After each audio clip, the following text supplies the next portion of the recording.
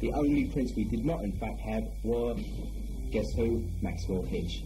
And those have mysteriously disappeared. But why can't we get his prints? You can't just get his prints, Harvey. To get his prints, you have to arrest him, and to arrest him, he has to break the law. I think we can overlook the red tape in this one case.